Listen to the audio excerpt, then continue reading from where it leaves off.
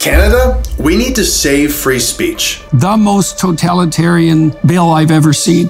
The Online Harms Act. To counter online harms. Bill C-63. This is Bill Communism 63. We've seen the frozen bank accounts, political prisoners, and the constant policing of speech happening more and more in Canada. I'm confident with the Online Harms Act in law, we can build safe online communities. These lying politicians aren't trying to keep people safe. They're trying to pass more laws to make it easier to silence you, fine you, and throw you in jail for having the wrong opinion. You lose all your autonomy and your freedom. A crackdown on the very idea of free speech. This is what the Online Harms Act will do.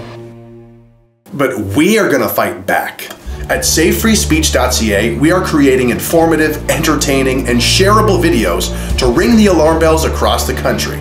We need to build the biggest megaphone possible because this is something that the entire country needs to hear about. And they're putting at risk our kids. Lies, incompetence, and corruption are becoming way too common in Canadian institutions. And we, the people, need the right to talk about it. Our videos will break down the laws, how they violate our speech, and the groups and organizations responsible for pushing this despicable censorship.